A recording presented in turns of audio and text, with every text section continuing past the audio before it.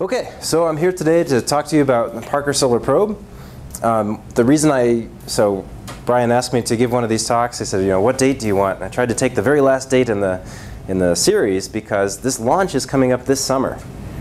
So slated for August, well, really July 31st at 4 in the morning or something, this thing is supposed to take off. So it's coming up really soon, and it's a good time to kind of get excited about it and learn what we can. So these first 3 slides are from a presentation I gave on the sun to my daughter's kindergarten class. So you can all stick with me for the first 3, I'm sure. So when we think of the sun, this is often what we think of, right? This is what the sun more or less looks like from Earth, sitting on the ground as a human being. It looks like a steady thing. The sun will rise tomorrow. It looks like something that is not changing in time, that's something that is constant. But if you have the ability to see the sun closer, perhaps in different wavelengths or in more detail, what you see, and maybe you have access to a space telescope, is instead of seeing something like this, you see something like this. This is the exact same sun. You wouldn't know it, though. Look at all the activity. You've got these sort of bands of active regions. You get these sort of coronal arcs. You get the surface of the sun changing on all time scales, at all spatial scales. And this is from the Solar Dynamics Observatory, SDO, I should say that. And it jumps around a little bit because when the SDO has to sort of realign occasionally. But what you can see here is a tremendous amount of detail, right? There's a lot more going on than just the sun will rise tomorrow, right? The sun is a very dynamic structure that, again, changes on all time scales, on many spatial scales, and what happens on the sun ultimately affects what happens on Earth. So that's one of the motivations for trying to understand it better. Another reason for trying to understand it better is it's just amazing physics. I mean, it's just absolutely incredible to imagine the scale of what's happening here. If you put the Earth on here, the Earth is sort of this size. And here are structures that are changing over our time scales, that are on scales very, very much larger than Earth. Okay, so that's as far as I got with the kindergartners. So we will go a little more in depth with you folks. So here's what I'm going to talk about. I'm going to talk a little bit about plasma. So if you're not familiar with what a plasma is, we'll just give you a quick background on that. Magnetic fields and how plasmas and magnetic fields interact. And then we'll get into the solar wind. So you have a context of what the solar wind is and why we want to measure it. What are the structures that are out there? And then I capitalized big questions because these are the questions that motivate the Parker Solar Probe. Why do we want to fly this thing? Why are we spending, as a nation, I suppose, spending close to $1 billion to get this thing to the sun? And then I'll talk a little bit about the mission concepts, so how the mission will operate, and specifically the spacecraft. And then this is the fun part, I think, is spacecraft survival. I mean, the environment that the spacecraft will be in is extremely challenging, both for temperature reasons, radiation reasons. The velocity of the thing is incredibly fast. So we'll go through that stuff. And then I've got some pictures of the spacecraft itself during integration and test. So to start things out, if you're not familiar, and I don't know why most of you would be, a plasma is a gas that gets so hot that the electrons and the ions separate and stay separated. So if you think of an atom, right? An atom is a bunch of protons and neutrons, and it's got some electrons whizzing around it, more or less, in a probability cloud, I guess. But if you get it hot enough, those electrons will leave. And if you keep it hot enough, those electrons will not come back. And you'll end up with 2 fluids. You'll have an ion fluid and an electron fluid. And so some common plasmas, obviously the sun, right? That's a plasma we see every day. Lightning generates plasma when you see these lightning strikes. Neon signs and even fluorescent light bulbs are plasmas. You're driving a current through a gas, and you're using that current to kick the electrons off. And when the electrons recombine with those ions, that gives off light. So you see plasmas every day, whether you know it or not. And then things like TIG welders and plasma cutters are also common plasma devices. Like I said, it's a gas, and you sort of rip it apart into 2 different gases. So you have an electron gas and an ion gas. And those gases can behave with normal fluid motions, things you think of like waves on the ocean or sound waves. You get those kind of motions, but you also get electromagnetic motions. because those are charged particles now that you've ripped apart. So there's electric and magnetic fields that can move them around. So now you have all the regular fluid motions plus all the electromagnetic motions, and every combination of those you can imagine. So you can get sort of like sound waves or compressive waves. You can get sort of oscillating waves. And you can get those both in an electromagnetic sense and a fluid sense, and then combine them every which way, and that's what a plasma can do. So there's many, many, many degrees of freedom compared to even just a gas.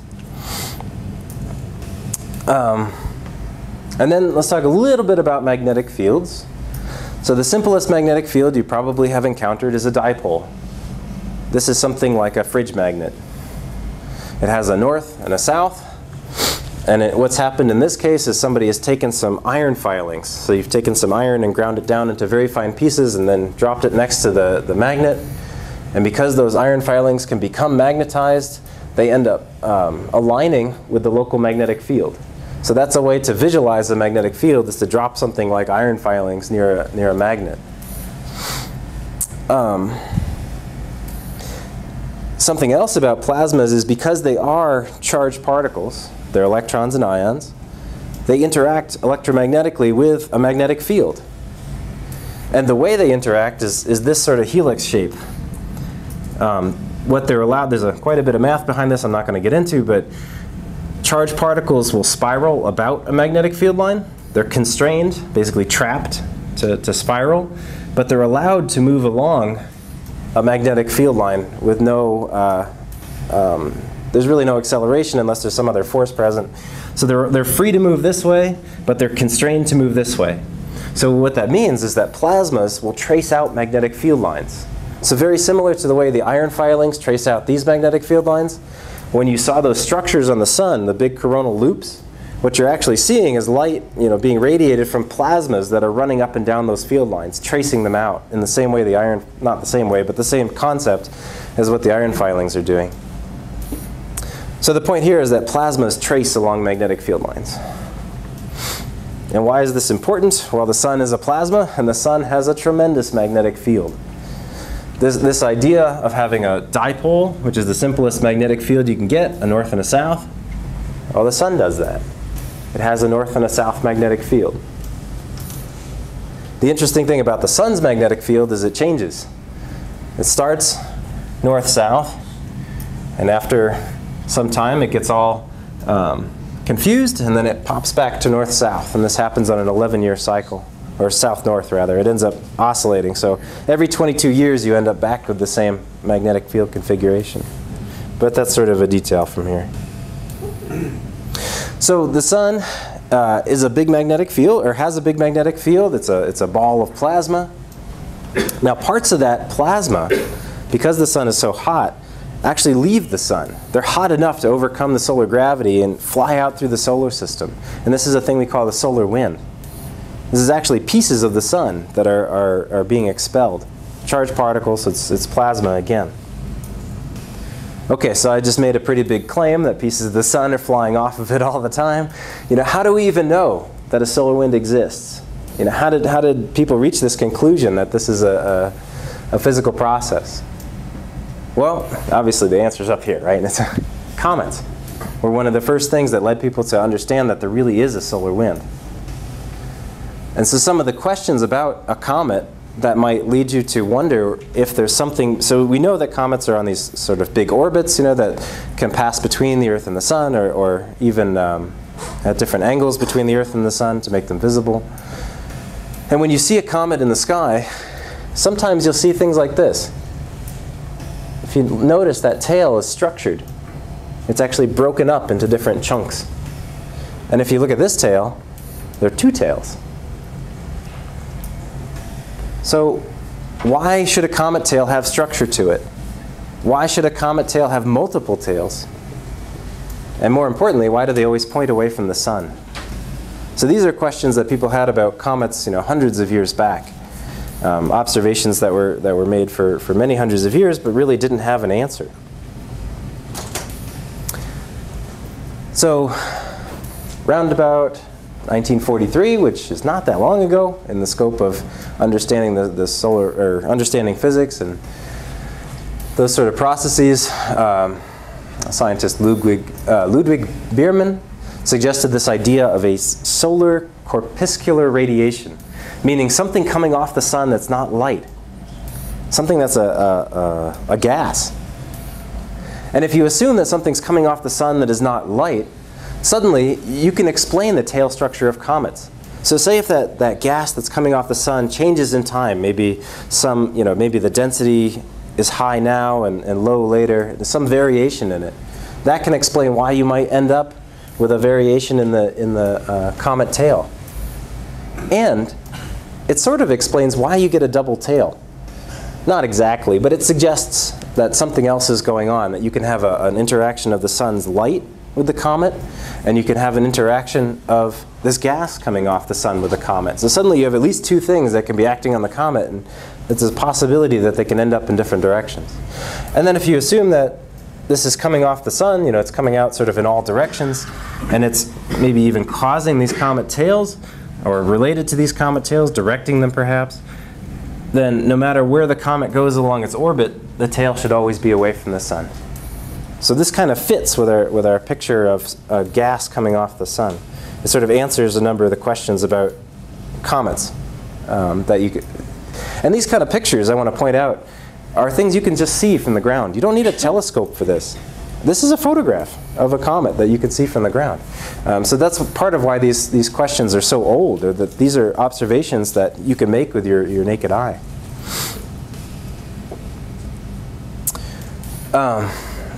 So this is sort of, it's related, I promise. This is another example of an observation where something happened on the sun and then something happened on Earth a time later. And by measuring the time delay between when something happened on the sun and when something happened at Earth, the only conclusion you can come to is that whatever was transferring energy between the sun and the Earth must be a heck of a lot slower than light. So there must be something else coming off the sun. And so I'll walk through this. This is September 1859. There's an amateur astronomer, Richard Carrington. And amateur, he has a private observatory on his country estate. So, whatever amateur meant in 1859. And he's observing sunspots. And this is actually an image of one of the sketches, sort of hand sketches that he made of these sunspots. And he observes what we now call a white light flare. Basically a flash on the sun from this large group of sunspots. And then a few days later, the Earth's magnetic field responds to that. There's observations. This is a magnetogram, so there were magnetic field observatories set up all over the Earth, even in 1859. And what was observed at a large number of those observatories was that the Earth's magnetic field suddenly changed for a time following this event. And what also happened at the same time that magnetic field was changing, or very near when that magnetic field was changing, is that aurora, if you think of aurora, right, the northern lights, the southern lights, this is something you usually, it's even called the northern and southern lights. This is something you think of as being, maybe in Norway or Iceland or Canada or something like that. In 1859, the aurora went down to Panama. There are ship's logs of vessels sailing through near the Panama and the Caribbean islands, and they saw aurora for 3 days. And in the Rocky Mountains, it was so bright, people thought it was day. Absolutely incredible. And what this is, what this aurora really is particles in Earth's magnetic field that are trapped in Earth's magnetic field, sort of running up into the atmosphere and causing like a CRT. Do you guys know cathode ray tube, like the old way televisions are put together? You fire a bunch of electrons at a screen and it kind of gives off light. Well, Earth's atmosphere does the same kind of thing, and that's what's creating the aurora. But this disturbance in Earth's magnetic field is related to that particle energization, is related to how the aurora were created. But the point is, what Carrington was able to do was to connect what happened on the sun with what happened at Earth. And the important part about that, again, is the travel time. Because they knew the speed of light. The speed of light has been known for 400 or 500 years.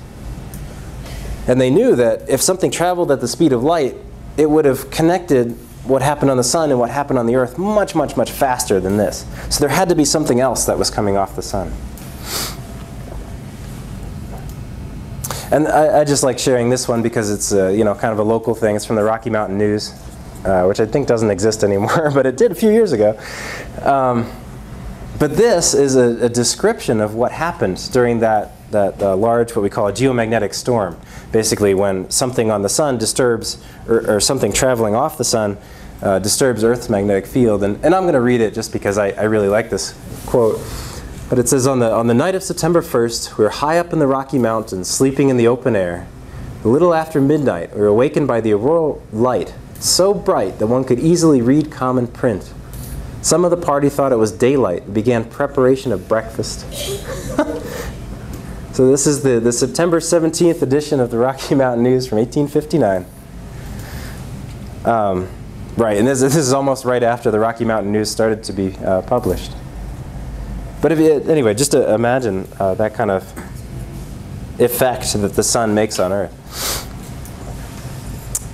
Okay, and so let's jump forward a little bit later. So now we have this knowledge that something is traveling off of the sun is releasing something other than light. And then we know the sun has a magnetic field. So where do we go from there? In 1958, Eugene Parker. So you'll notice the name, you know, no coincidence with the Parker Solar Probe. He sat down and he comes up with the idea that, okay, well, let's start with what we know. We know that the sun has an atmosphere. Let's assume it's a gas. We'll say it's hot and dense, close to the sun. And we know that space is cool and sparse, far from the sun. So if we know those two things, and then we know some basic gas physics, like the ideal gas law and mass conservation, momentum conservation, suddenly he put together this set of equations that relates these things and the solar gravity. So you get solar gravity. This is how hot the gas is. And this is sort of the acceleration of that gas as it leaves the surface of the sun. And what he determined was that if you get particles hot enough, they should be able to escape the sun's gravity and travel out into the solar system. So this is the sort of first analytic prediction of a solar wind. And this comes down to, you know, what temperature does it need to be and what velocity might it come out at. So that sort of prediction, okay, so taking it one step further, the other thing that Parker knew from about 50 years earlier, he knew that the sun was magnetic and that it had a magnetic field. And so if you know that the sun has a magnetic field, then you can make this calculation of how the gas ought to be expanding off the sun. You can make one more prediction, that if a piece of gas, a section of gas, leaves the sun here and starts traveling radially outward, and you know it's a plasma because it's so hot. The temperature that Parker came up with for the gas that must be escaping the sun must be so hot that you have a plasma. And we know that plasmas trace magnetic fields. And the other way around actually is to say that magnetic fields hold on to plasmas. It's sort of ambiguous which way that actually goes when you look at the equations. But what he knew is that if a piece of that plasma left the sun here, and then the sun rotated, and another piece left here, and it rotated, and another piece left here, and it, you know, so on and so forth, those pieces of gas leaving the sun would be connected by a magnetic line. So this is the prediction that Parker made, and what it ends up creating is this structure. If you imagine the magnetic field lines of the sun, if they're traveling along with these gas particles being emitted, the rotation of the sun acts kind of like a lawn sprinkler. And you end up with this structure of the gas and magnetic fields that we now call the Parker spiral. And he was right, obviously. And this is something you can measure at Earth when out at space near Earth. You can actually measure that magnetic field configuration that Parker predicted.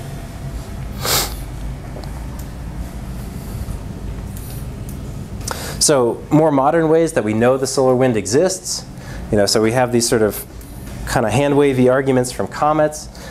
We have this idea that something on the sun and something on the Earth, or something happens on the sun and something later happens on the Earth, and the travel time must be fairly slow compared to light. And then we have Parker's analytic predictions. So the next step is to actually measure the solar wind, to put a spacecraft out there and detect these particles and magnetic fields. The very first measurement of the solar wind, in hindsight, of course, was on Luna 1. This thing launched by the Soviet Union in 1959.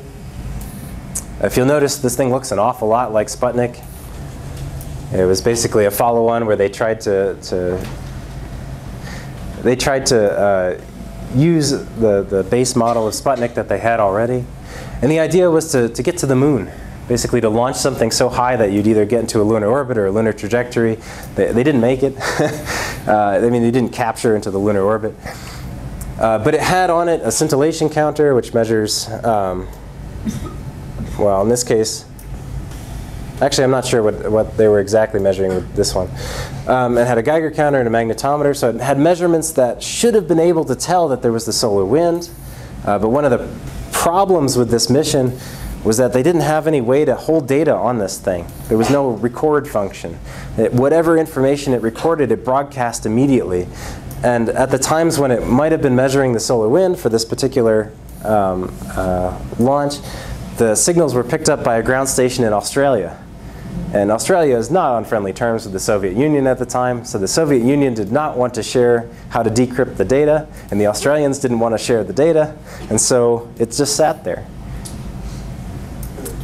A few years later, the United States launches Mariner 2. This is a mission to Venus. But along the way, it has the ability to measure these low-energy ions, so this plasma that the solar wind is theoretically composed of, and the ability to measure the magnetic fields. And this is the first direct measurement of a solar wind. And so now you can say that we can measure these plasma particles coming off the sun with the temperatures and velocities almost agreeing with what Parker predicted. And we see density variations in there, just like the qualitative explanation for why the comet tails are all structured. So that was actually the first direct observation of the solar wind, and you'll notice that that's not that long ago. This is a more modern observation of the solar wind. It's a movie I'll show you in a second, but I kind of want to explain what's going on here. So what this is several cameras on a spacecraft called Stereo. These are white light cameras, or at least these ones are. In further, I think it might actually be a UV camera. But what they're looking at in these outer cameras is they're looking at density fluctuations in the solar wind. So you're looking at sunlight that goes away from the sun and then scatters off of these sort of variations in the electron density. But what you're looking at is that because Stereo has this array of cameras that look at all different distances from the sun, you could think of this as roughly the solar surface. This is what's called the lower corona, or right down close to the sun. This is sort of the corona, and then out here is what you would consider the solar wind. This is not a linear scale, it's a logarithmic scale. So the distances here are much smaller physically than the distances here, even though they're sort of compressed so you can see it all on one graph. This is the orbit of Venus, and this is the orbit of Earth. Now, out at Earth, there's a spacecraft there called WIND. And WIND was actually made to study the solar wind specifically. But WIND has a monitor on it that lets it measure the density of the solar wind. But it's this far from Earth compared to that far to the sun. OK, so now I got you oriented. Watch this.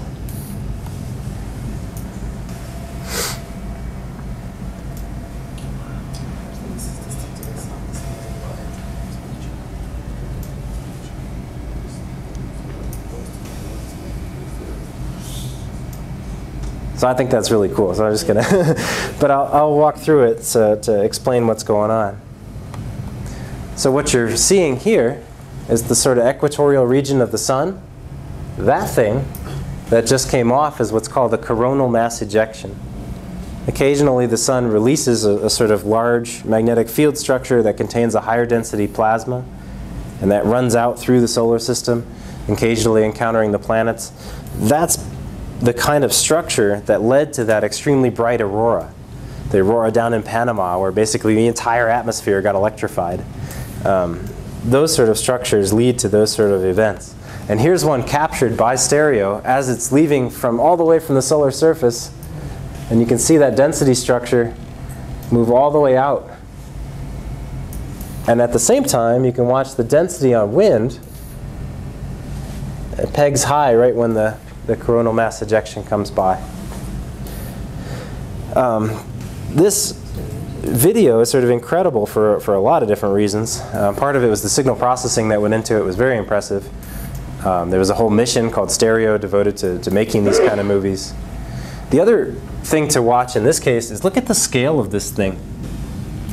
You know, there's that coronal mass ejection. There's the entirety of Earth. These are not small or subtle structures. These are very, very large objects. So this is just a direct observation where we can actually watch the solar wind evolve in time. But what we're looking at here are sort of macro scale. We're looking at the big picture. But what we're missing is some of the smaller scale stuff, and that's kind of where Solar Probe comes in. So what is solar wind actually made of? These are ions, but ions of what? Mostly hydrogen, so it's just protons. It's protons and electrons for the most part. There's something like, depending on where you're looking at the solar wind, there's something like 10 to 20% helium. And then there's very, very small amounts of everything else. So iron, oxygen, you know, everything else you'd imagine being there.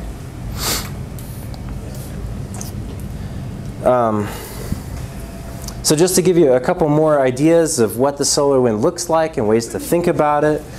This is, again, this Parker magnetic field model, the Parker spiral, or the lawn sprinkler, which basically says that, you know, the sun is magnetized and the sun is constantly putting off this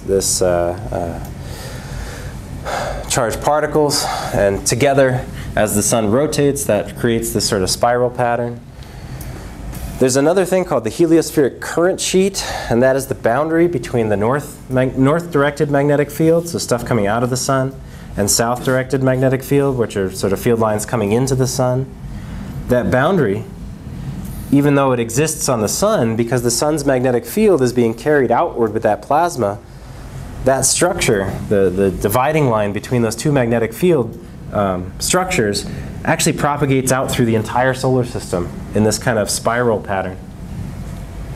So you can see the magnetic field alternate, you know, back and forth between north and south as you pass over that boundary.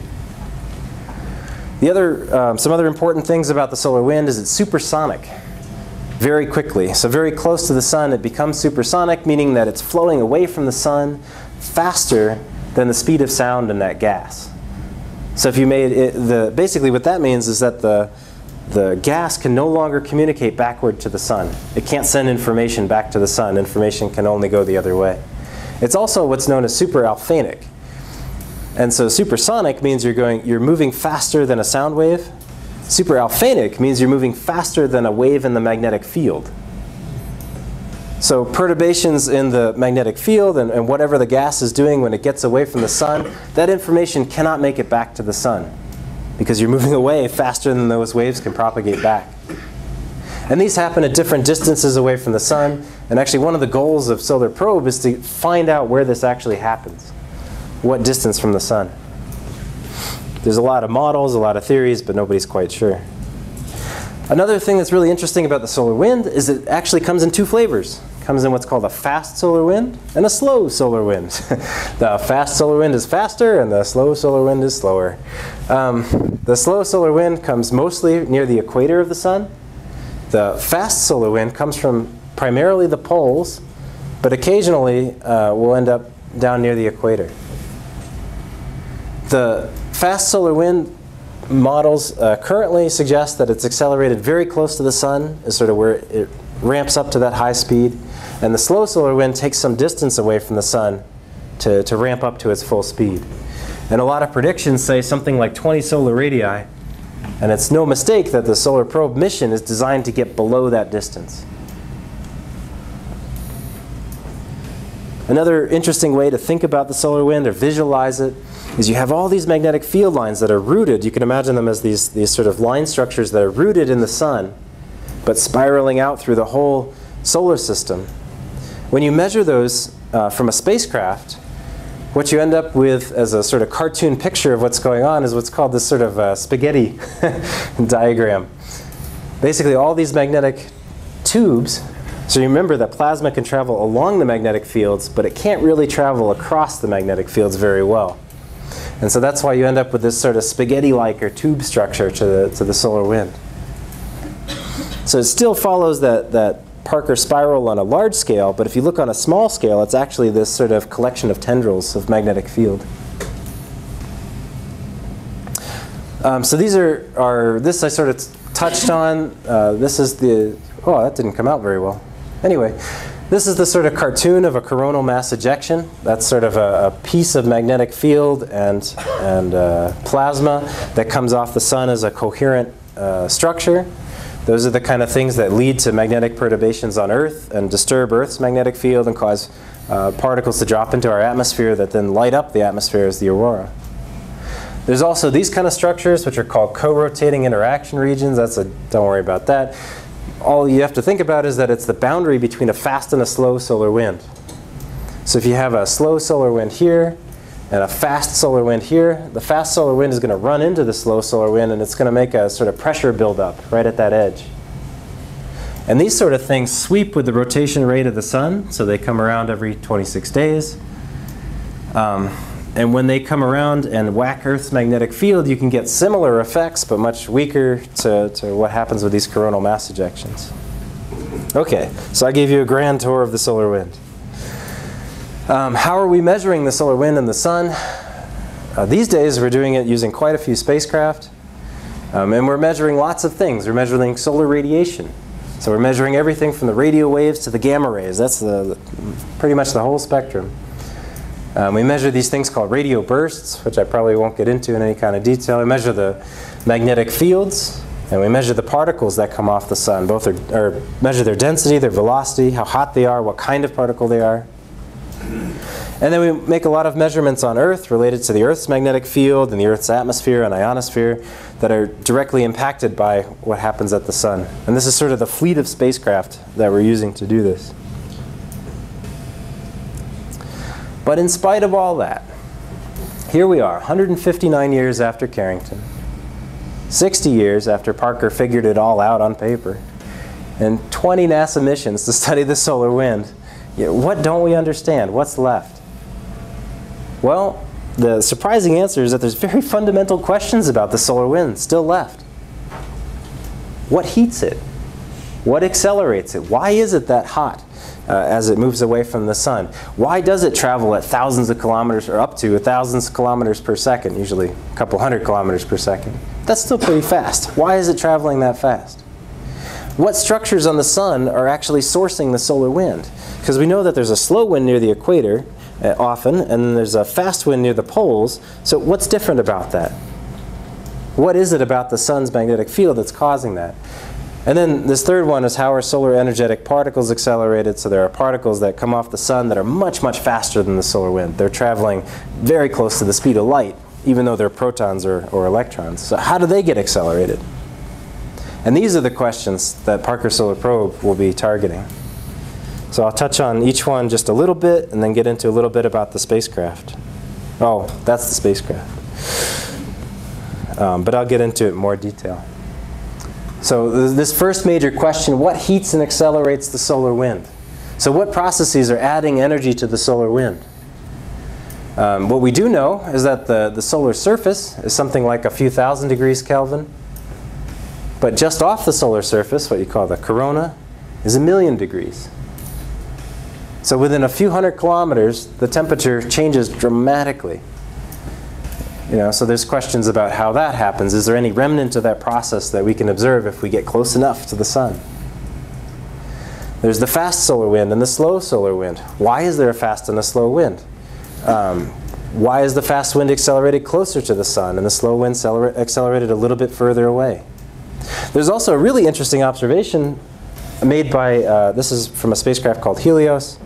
And this is, don't worry about the details. What you're looking at is distance away from the sun and sort of the temperature of the solar wind. And this blue line is what you would expect if it were just a gas. Say you took a hot gas and you let it go. You can make a prediction for how much it should cool at a certain distance. That's what this blue line is. This is what the solar wind is doing. It's being heated the whole way along. some process in the solar wind is heating it, even as it travels away from the sun, even as it can no longer communicate back to the sun. It's still being heated. What's that process? How does that operate? And to measure that, to understand that, we're at a point where you really have to measure close to the sun to be able to distinguish between different models of how this happens. So what are some solar structures, or what solar structures are the sources of the solar wind? So there's observations like here where you can see sort of magnetic plasma structure, and you can watch it evolve in time. And it sort of starts from this nice structured loop, and then it breaks apart into these sort of little filamentary structures. Is that related to the slow solar wind? Sometimes you see these large structures that disconnect from the sun and then travel outward. Is that part of what forms the solar wind? Is it just by the time you get to Earth, all these structures are so broken up that it just looks like a smooth solar wind, but right up close to the sun, it's sort of fragmented? Well, we don't know unless you get close enough to the sun to measure it. And finally, this idea of a solar energetic particle. These are protons, other ions with energies of mega electron volts to giga electron volts. Just know that it's an ion traveling close to the speed of light, which is a tremendous amount of energy. The sun can put these things off on occasion. They're associated with solar flares. They're associated with these coronal mass ejections, the sort of pieces of the sun that come off. There are some of these that happen gradually, where they slowly build up to a high flux. There's impulsive ones where they suddenly generate. By the time you get out to Earth and you have a spacecraft measuring these things, the transport effects have kind of smeared out what you're looking at so much you can't really tell what the acceleration mechanism was. So this is something you have to get close to the Earth to measure. And I do have a video here that's pretty neat. What you're looking at here is this is a spacecraft called SOHO. So it sits at Earth. It's a bunch of different telescopes that look at the sun in a bunch of different wavelengths. So this is, one telescope on SOHO. This is another. This is another. This is the little stick that holds. This is the outer part is what's called a coronagraph, meaning you have to block out part of the sun to be able to observe the weaker features around it. This is just the stick that holds the little blocking disc. But this is what SOHO sees when a coronal mass ejection goes, or a solar energetic particle event goes off, pointed toward Earth.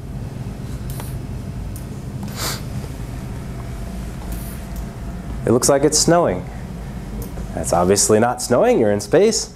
But what you're observing is these extremely high energy particles are ramming into the detector, and they're saturating it, they're blinding it on these small locations. And that's what this snow is all those high energy particles whacking into SOHO.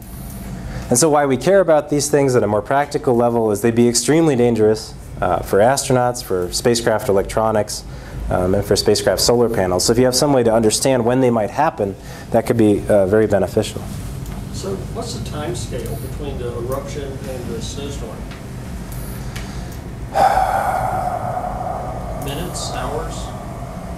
Yeah, it's going to be minutes or hours. Between minutes and hours. So to other time scales, light takes 8 minutes to get from the sun to the Earth. The solar wind at a normal velocity takes something like 2 to 3 days. So these things are traveling much faster than the solar wind, but still slower than the speed of light, so it's going to be sort of minutes to hours. Okay, so how are we going to do this? We have all these grand goals, all these grand designs to get close to the sun and to measure all these things and to understand a lot about solar physics and how the sun creates the solar wind. This is the concept of what we arrived at to do this. This is the spacecraft bus for Parker Solar Probe and some of the sensors that are on it. The really important stuff, this is the heat shield. That keeps you from melting. These things are radiators. So even though you have a heat shield and you're trying to absorb all the heat from the sun with that thing, you really have to put that heat somewhere. You can't just store it in the heat shield. It's got to radiate. And so that's what these structures do, is allow that heat then to escape to space and cool down the heat shield a little bit. You have solar panels. It's a really funny thing, but solar panels are extremely difficult when you get close to the sun. You'd think you'd have all the light in the world, so you could use this to generate as much power as you like, but the heat is incredible. Much, much hotter than solar panels can typically survive. And in fact, these solar panels, you'll notice they're in 2 pieces. There's one here and there's one here. And they actually feather backward when you get close to the sun to try to, and then when you're far from the sun, they feather forward. And that's to reduce the heat load on them, just because they can't take it. There's a communications antenna, obviously for talking back to Earth, sending the data back once it's recorded. And then some of the instruments, things that'll be on here. There's a white light imager. It will not be looking at the sun. It will be looking at 90 degrees to the sun. It'll be making images very much like the one I showed you of those structures sort of passing through the solar wind. It'll be looking at the reflected light off the density structures. There are these things, these sticks out here. These are electric field antennas. And yes, they have to be in the sunlight. So they have to survive 2,000 degrees C, which is pretty hot. This thing is a low energy particle sensor. That also has to face the sun and survive those incredible temperatures. The imager hides in the shadow. There's these low energy particle sensors back here, and here that have to hide in the shadow. There's high energy particle sensors for looking at the solar energetic particle events. And there's magnetic field sensors that live on this boom, this sort of tail that sticks off the back. And they have to be far away from the spacecraft because the spacecraft makes a lot of magnetic fields of its own. And so it's the only way to get an accurate measurement is to move those sensors as far away as you can get them. But you can't move them very far on Solar Probe, otherwise they'd end up in sunlight. And so sorry, go ahead. The radiators, they just radiate infrared light. That's how they lose heat. Basically, yeah. But they're kind of just glowing. They will glow, yeah. I think they'll get hot enough to glow. And there's a heat exchanging fluid that they use to pass. It's not shown on this sort of schematic, but there's actually a heat exchanger, that transfers the energy out to the radiators, and the heat exchange fluid is water. It's got a water pump. So how close will we get to the sun? This is the distance between the Earth and the sun. I'm measuring it in solar radii, which is the sort of radius of the sun. If you think of the Earth orbit, Earth is way out here at 215 solar radii. Venus at 155. Mercury at 83. The closest we've ever gotten to the sun, a mission called Helios, put together by West Germany, when West Germany was still West Germany. 65 solar radii. Solar Probe is going to 9.8. Much closer. Especially when you consider that the heat and all the other sort of the radiation off the sun goes just like 1 over r squared. The closer you get, all those things go up dramatically. But you see why we have to do that. We have to get that close to the sun to be able to measure where the solar wind is being accelerated and where the energy is being added to heat the solar wind. And how that solar energetic particle events are excited before they get all smeared out by the distance between the Earth and the sun. And this is to scale, actually. I did make this chart to scale. And the sun is even to scale on that chart. So we're getting very close. The easy analogy is that we're going to the 2-yard line.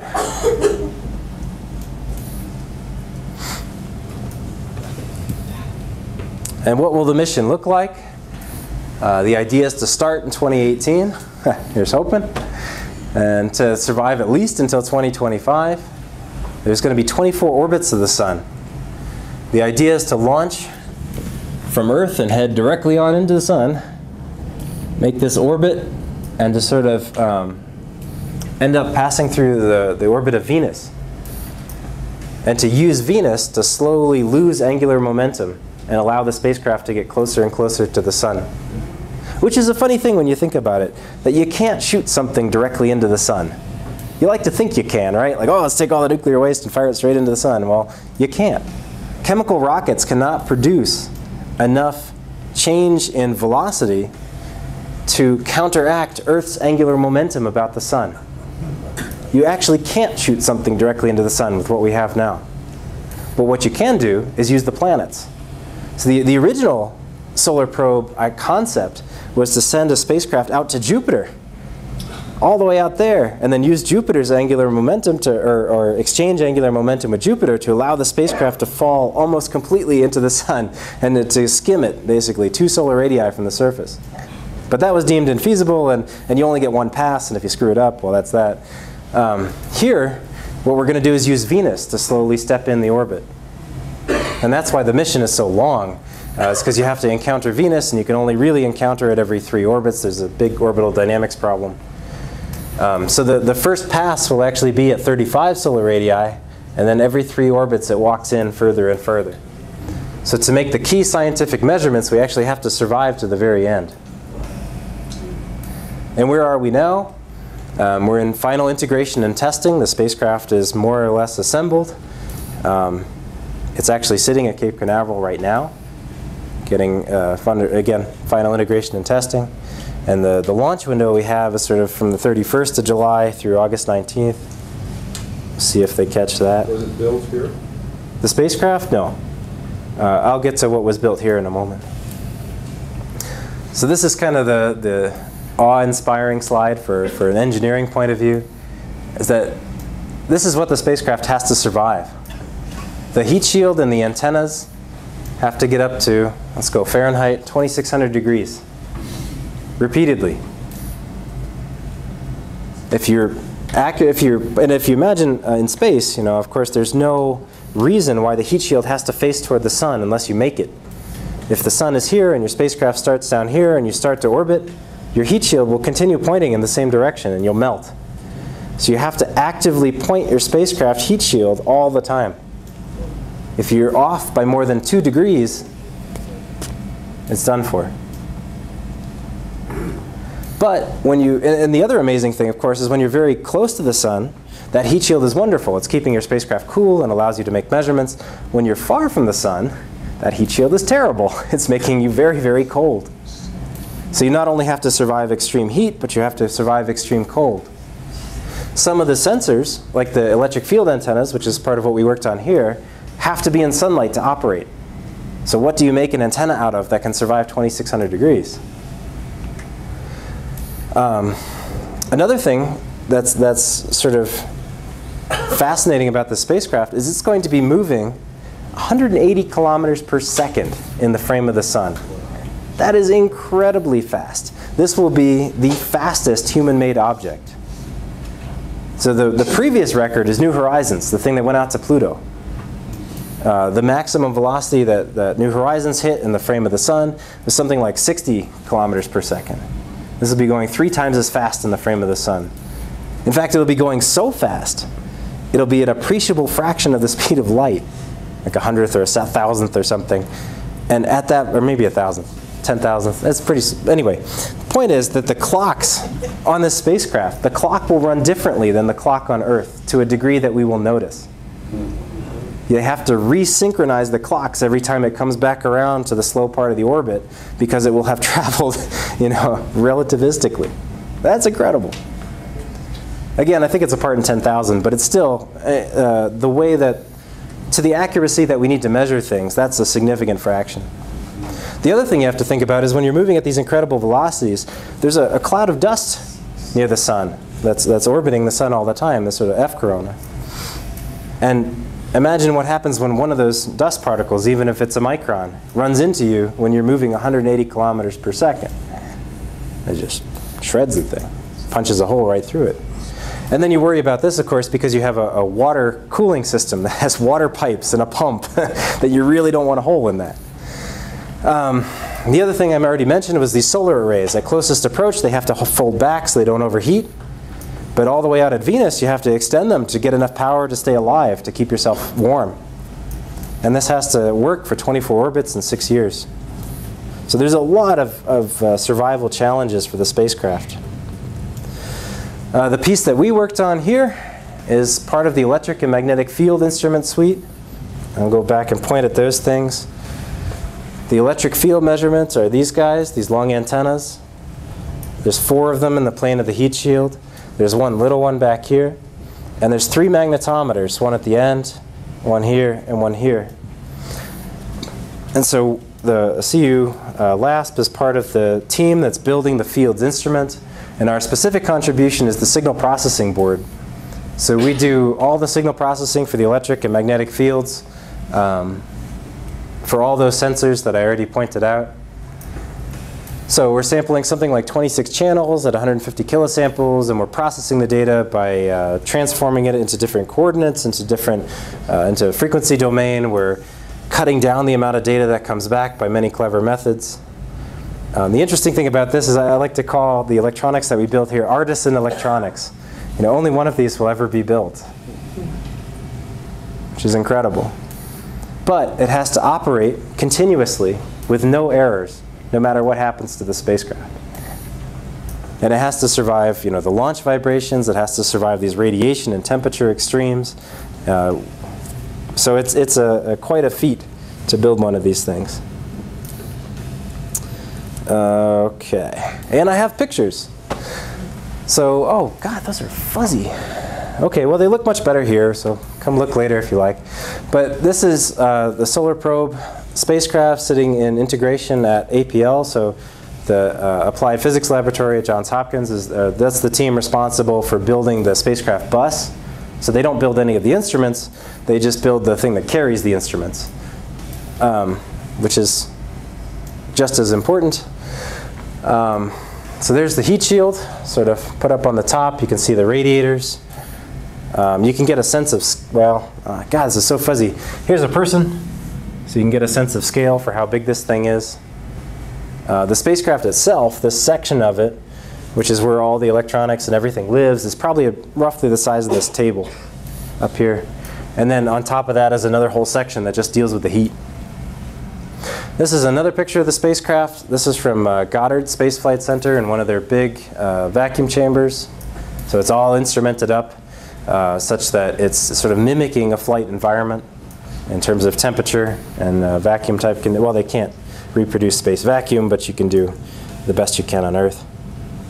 This, so you notice this guy is pulling back on this thing and he's about to let it go. This is a thing called the magnetic swing test, where they dangle the spacecraft and then you can see the big X drawn on the ground, and then they sort of literally pull it back and let it swing. And the idea is to measure, use that oscillation to measure the magnetic field that the spacecraft produces. And by measuring that, you can understand what errors that will introduce in your measurement of the magnetic field. But the fun picture is a guy pulling back on this spacecraft, getting ready to drop it. And this is a picture of them integrating the heat shield. So they're actually plopping it down onto the spacecraft at APL. And the other fun picture I have is our rocket. The rocket exists. It's down at the Cape. And they're getting ready to, hopefully sometime soon, start encapsulating the spacecraft and getting ready to plop it on top of the rocket. What are the towers on each side? Is this just a lightning arrestor? Does anybody know? Yeah, they're lightning. Yeah. Yeah, just so lightning doesn't hit the rocket. That would be bad. So in summary, Parker Solar Probe is an extremely unique mission. It's a mission that's able to address these sort of big questions that we have about the solar wind and the environment near the sun. It's going to be an extremely challenging environment that the spacecraft has to operate in. So the structure, or the piece of the instrument that we're building, even though it's just signal processing, and it lives in the center of the spacecraft, so it doesn't really get that hot. It gets up to maybe 70 C. We had to design it with the idea that the magnetometer boom, that little tail in the back of the spacecraft, might melt off. And so if that leaves the umbra of the heat shield and melts off, our signal processing board has to survive in the event that the wires that run out to it melt together or melt apart, or whatever ends up happening. So this is the first spacecraft I've worked on where you have to worry about part of it burning away. That was absolutely incredible. But this design, is heavily over-engineered. It should survive and it should meet these science goals. And the exciting point, of course, here is that we're nearly on our way. It's down at the Cape right now, undergoing final integration, and at the end of the summer is when we should be launching. And so at that, I'll open it up.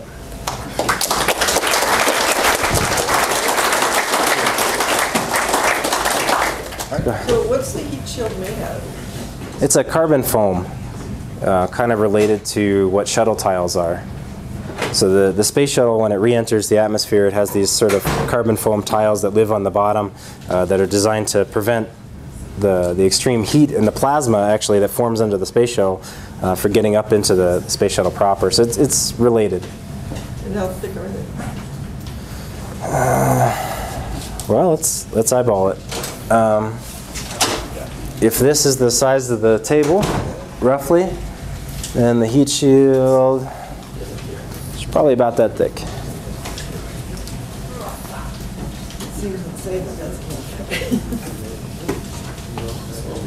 Any other questions, comments, thoughts? Yeah? So you have that one picture that showed like the magnetic field like in the time lapse on the sun, and it kind of looked like it was growing, and then at the end, that one right there. Yeah. So it starts off small, gets bigger, bigger, and then it looks like it kind of pops at the end.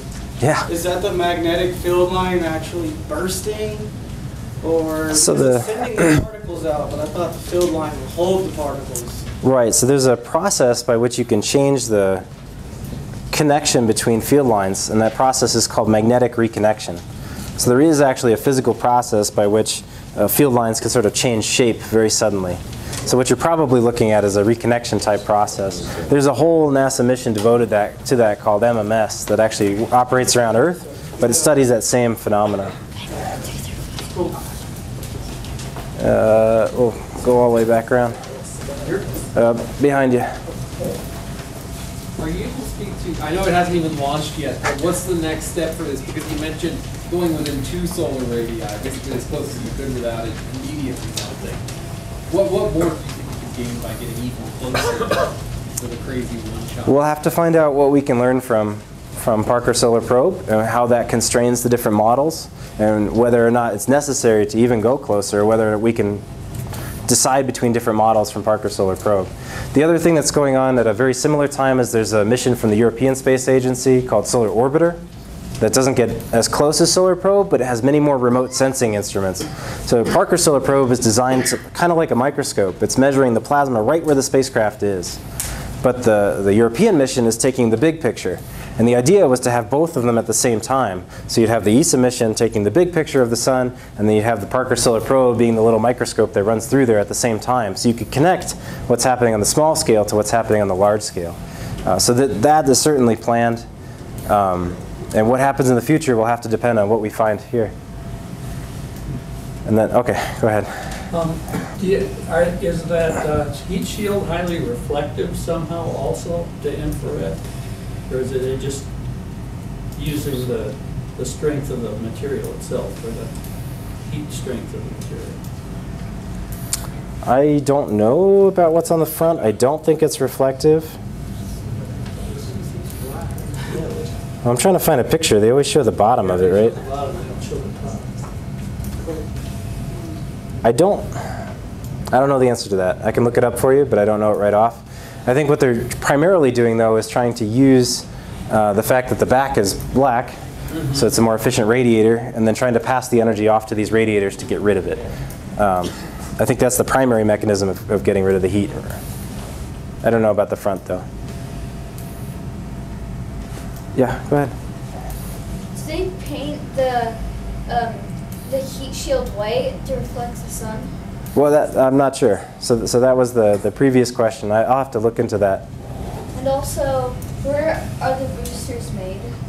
Oh, the boosters? Oh yeah, Oh, the rocket. boosters. Well, they got their logo on it, United Launch Alliance, are the folks providing all that stuff. So I don't know who exactly their contractors are, but ULA has an office, even here in Denver, but I don't think they're building the actual rocket here. You know, now that I think about the heat shield, I don't think there's a painting, like a coating on the front.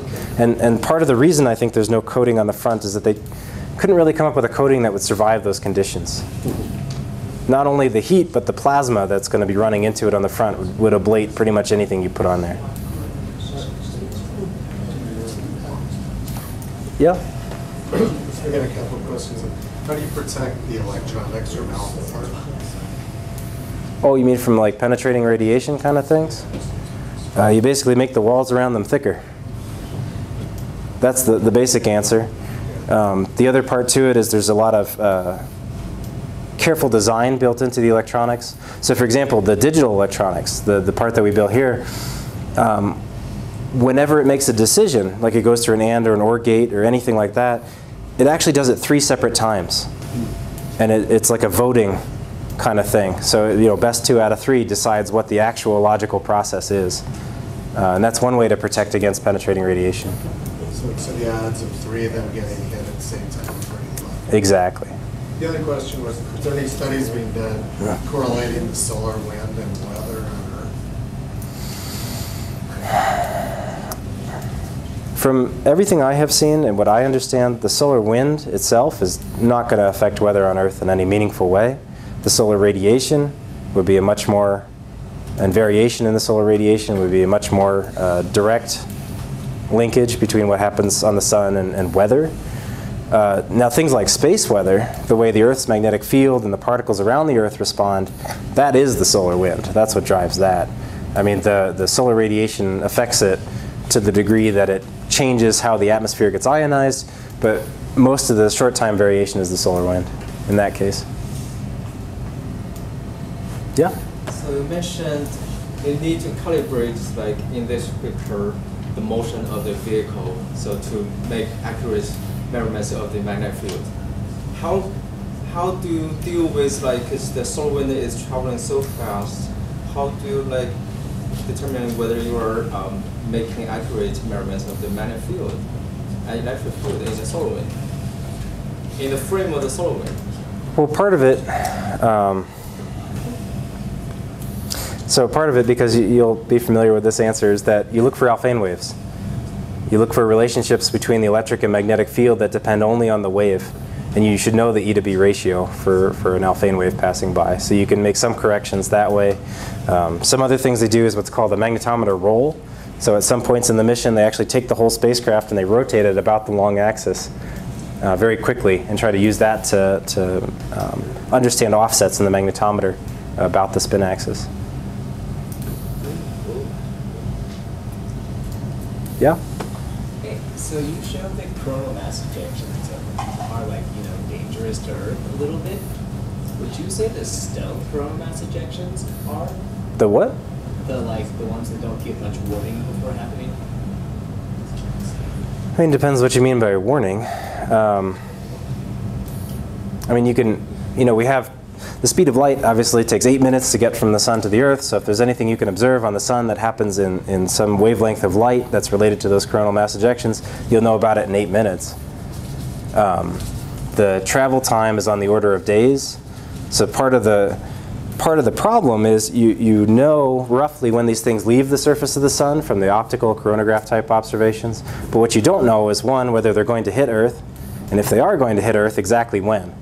You have a rough estimate, you know, 1 to 3 days, but exactly when it happens and whether it will hit Earth or go off to the side is a totally open question. And part of understanding how to predict that is understanding what processes on the sun lead to those sort of structures. What's the end of life on this mission? Is it going to go into the sun? There's your chance. So one thing I didn't mention, but is extremely important for this mission, is that you can't talk to it when it's close to the sun. The sun is the radio source in the solar system, is the loudest thing out there, and this tiny little mosquito of a spacecraft is nothing compared to the sun in terms of radio output. So you actually can't talk to it when it's between here and the sun. And in fact, Earth, you know, obviously continues its orbit around the sun, whereas the spacecraft is doing an orbit like this. So there's actually times when the Earth is over here, you can't talk to it here, you can't talk to it out here, you're too far away. And so there is actually times when you go through 2 or 3 orbits without being able to talk to the spacecraft at all. And that's incredibly challenging from an automation point of view, because you need that heat shield to face the sun at all times. If it, again, 2 degrees off and you're dead. So that thing has to autonomously, with no human interaction whatsoever, get it exactly right every time.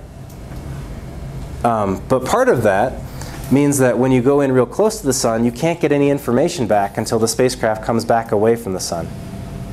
So there's no point in crashing it into the sun, because you'd never, or getting it close enough to totally melt, because you'd never get the information back. You'd never know what you did.